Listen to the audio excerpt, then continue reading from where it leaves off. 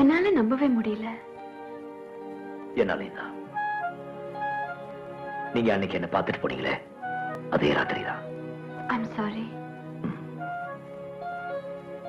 சதீஷ் எந்திரிச்சு அவங்க அம்மா எங்கன்னு கேட்டா நான் என்ன சொல்ல போறேன்னு தெரியல. நீங்க கவலைப்படாதீங்க, நிதானமா நான் சொல்லிக்கிறேன். திலீப், நம்ம இங்க இருக்கிறது அவ்வளவு நல்லது இல்ல. விஷயம் தெரிஞ்சா நம்மளை தேடிட்டு வந்துருவாங்க. அவனுக்கு உயிரோட இருந்தா தானே தேடி வருவானுங்க. என்ன சொல்ற? அவனுக்கு ஒவ்வொருத்தர் எரிச்சு கொண்டாதான் ஆத்திரத்தை. அவங்கள கொல்றதால யாருக்கும் எந்த லாபமும் இல்ல. எனக்கு அதை பத்தி கவலை இல்லை. திலீப், என் கூட பழகின ஒருத்த மறுபடியும் ஜெயிலுக்கு போக கூடாதுங்கிற கவலை எனக்கு இருக்கு. நான் சொல்றது கேளு. உங்ககிட்ட இருக்கிற எவிடன்ஸ் வச்சு நீ கோர்ட்ல கேஸ் ஃபைல் பண்ணலாமே. சட்டத்து மேல எனக்கு இருந்த நம்பிக்கை எல்லாம் போச்சு. வழிய விடு மகேஷ். மகேஷ், எவன ஒருத்தருக்காக நம்ம 2 பேரும் பகைச்சு வேண்டாம். என்ன நடந்தாலும் நான் உன்னை விட மாட்டேன்.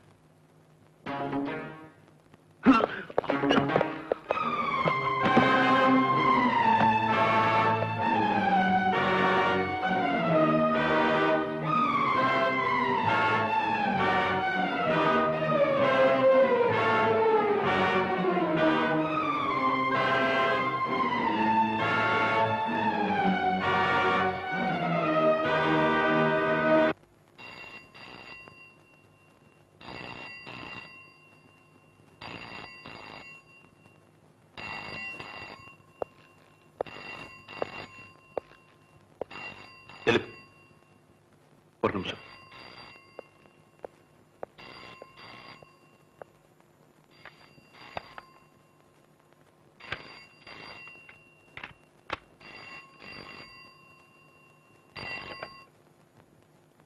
ஹலோ, நான் மகேந்திரன் பேசுறேன். நித்யாவும் குழந்தைங்க நல்லா இருக்காங்களா? பாவம் ரத்னம், சின்ன வயசுலயே அவன் போயிட்டான். திலீப், உனக்கு ஒரு விஷயம் தெரியுமா? உன் கைரேகை அந்த கட்சியில இருக்கு. எத்தனை நாளைக்கு தான் நாம விரோதியா இருக்கிறது? புரியல? டாக்குமெண்ட்ஸ கொடுத்துடு, எல்லாம் நல்லபடியா நடக்கும்.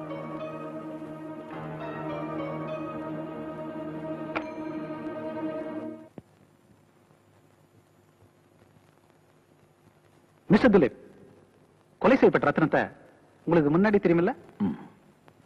எப்படி தெரியும் சொல்ல முடியுமா? ஒரு கொலை முயற்சி வழக்குல எனக்கு எதிராக சாட்சி சொன்னாரு. அதாவது அவர் உங்க மனைவியோட தொடர்பு வச்சிருந்தா சொன்னார் இல்ல? Objection your honour. அந்த வழக்குக்கும் ரத்தின கொலைக்கும் எந்த சம்பந்தமும் இல்ல. யுவர் ஆனர், இது முன்விரோதம் காரணமா நடந்த ஒரு சம்பவம். Objection over ruled. Thank you your honour. திலீப்புக்கும் ரத்னத்துக்கும் ஏற்கனவே முன்விரோதம் இருந்திருக்கு. ரத்னம் தன் மனைவியோட பழகிறத பிடிக்காத திலீப் அவர் மேல வழக்கு போட்டு பார்த்தார். ஆனா அந்த வழக்குல அவருக்கு தீர்ப்பு எதிரா அமைஞ்சிருச்சு. தான் தோத்துட்டமேங்கிற வெறி திலீப்போட மனசுல தனியவே இல்ல. அந்த வெறியோட உச்சகட்டம் தான் யுவர் ஆனர் இந்த கொலை. மிஸ்டர் மகேஷ், நீங்க ஏதாவது சொல்ல விரும்புறீங்களா? Yes your honour.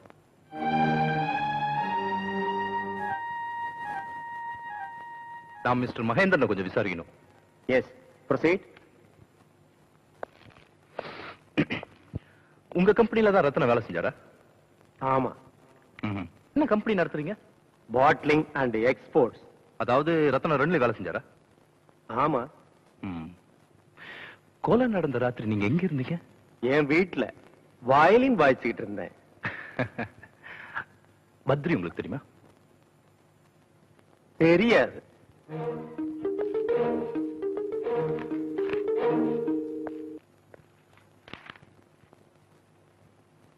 இது நீங்க தானே? நான் தான்.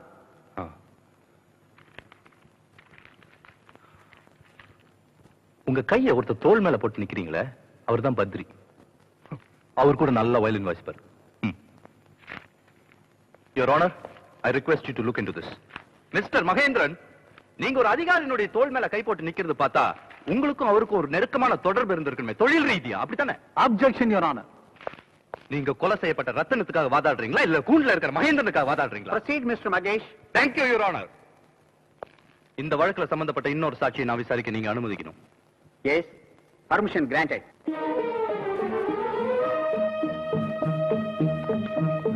உங்க எதிரில நிக்கிறாங்களே, அவங்கள உங்களுக்கு தெரியுமா? என் முதலாளியோடைய பொண்ணு. உங்களுக்கு மிஸ்டர் பத்ரியை தெரியுமா? தெரியும். கொஞ்ச நாளைக்கு முன்னாடி மிஸ்டர் மகேந்திரன் அவரை எங்க வீட்டு லான்ல அடிச்சாரு.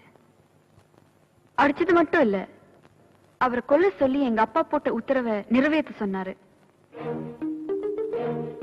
யுவர் ஆனர், மிஸ்டர் பத்ரி பத்தின கேஸ் இல்ல அது. இதுக்கு முன்னாடி நடந்த திலீப் கேஸ் எப்படி உங்களுக்கு இந்த வழக்குக்கு முக்கியமாச்சோ அதே மாதிரி தான் இதுவும். தற்செயலா திலீப் பத்ரியை பார்த்திருக்காரு. அவர் மூலியமா இந்த கூட்டத்தை பத்தின சில முக்கியமான டாக்குமெண்ட்ஸ் அவர் கைக்கு கிடைச்சிருக்கு. விஷயம் பெருசாயிட கூடாதுங்கிறதுக்காக இந்த மகேந்திரன் ரத்தனத்தை கொலை செஞ்சு பாடியை திலீப் வீட்டுல வச்சிருக்காரு. திலீப் அந்த டாக்குமெண்ட்ஸ் திருப்பி கொடுத்துட்டா மேற்கொண்டு எந்த விதமான பிரச்சனையும் வராதுன்னு டெலிபோன்ல மிரட்டினது இந்த கேசட்ல ரெக்கார்ட் ஆயிருக்கு. யுவர் ஆனர், இந்த கேஸை பொறுத்த வரைக்கும் மிஸ்டர் திலீப், அவர் குழந்தை நித்யா, நான் எங்களுக்கு எந்த விதமான ஆபத்து வந்தாலும் அது மிஸ்டர் ராமதுரையால தான் வருங்கிறதை இப்பவே தெரிவிச்சுக்கிறேன். மேலும் இந்த கேஸ்ல சில உண்மைகளை தெரிஞ்சுக்கிறதுக்காக மிஸ்டர் ராமதுரை நாளைக்கு கோர்ட்ல ஆஜராகும்படி உத்தரவிட கேட்டுக்கிறேன்.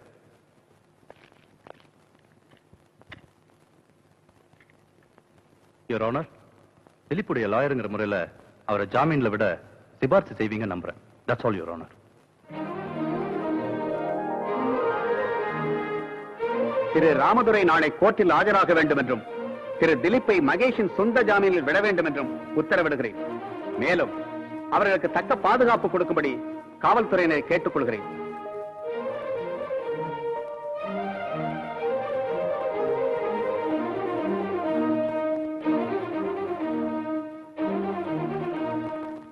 This case is adjourned. எல்லாத்துக்கும் நீதாண்டா காரணம். நான் உங்க நல்லதுக்கு தான். எதுடா நல்லது? ஐயா, அவங்க இந்த அளவுக்கு போவாங்க. நீ என்ன கேட்டு செஞ்சதெல்லாம் நல்லா தான் இருந்துச்சு. மானம் மரியாதை எல்லாமே போச்சு. நாளைக்கு என்ன கூண்டில் ஏத்திடுவாங்கடா. நீங்க இருந்தா தானே. என்ன சொல்ற? நாம வெளிநாட்டுக்கு போறோம். அதுக்கான எல்லா ஏற்பாடும் செஞ்சாச்சு. சரியா 8 மணிக்கு நம்ம பிளைட் எஸ்டேட்ல இருந்து புறப்படுது.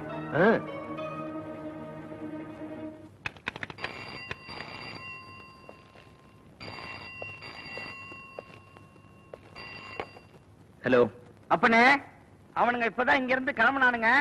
ஏதோ எஸ்டேட் ஆம அங்க இருந்து வெளிநாட்டு கோடிலான்னு பேசிக்கிட்டானுங்க. எஸ்டேட் எங்க இருக்குன்னு தெரியுமா? தெரியலையே. நித்யாவுக்கு தெரிஞ்சிருக்குமே. ஆமா. நித்யா, உங்க எஸ்டேட் எங்க இருக்கு?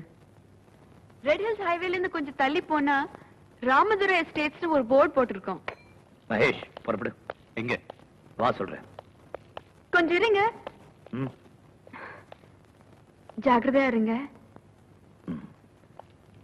சதீஷ பாத்துங்க.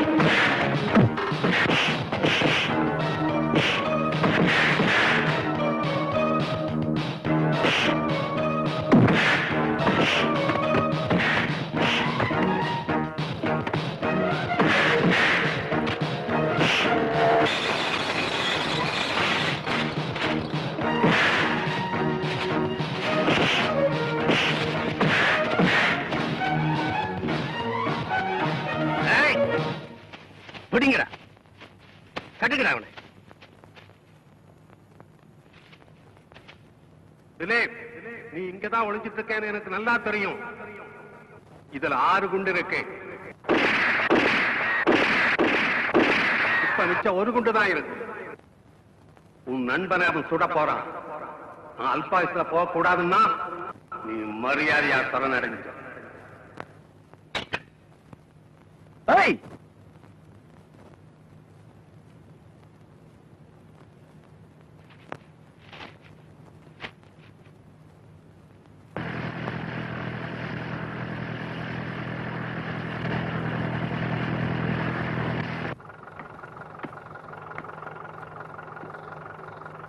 எப்படி வசதியா இருக்கா?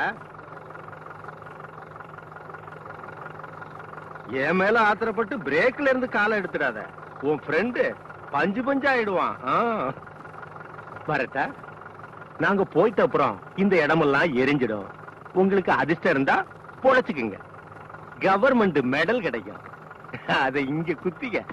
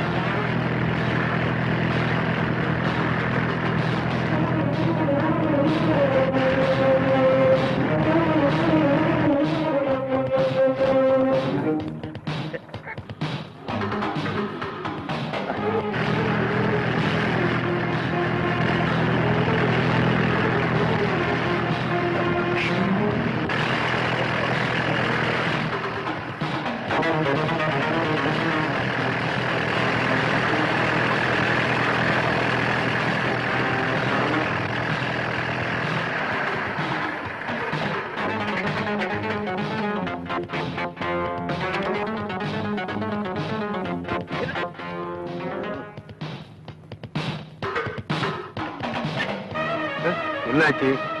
என்ன ஆச்சு? கொஞ்சம் இருங்க சார். ஓ, இப்போ வருஷம் நேரங்காலம் தெரியாது. சீக்கிரம் பார்க்க சொல்லுங்க. ஆரியா சீக்கிரம்.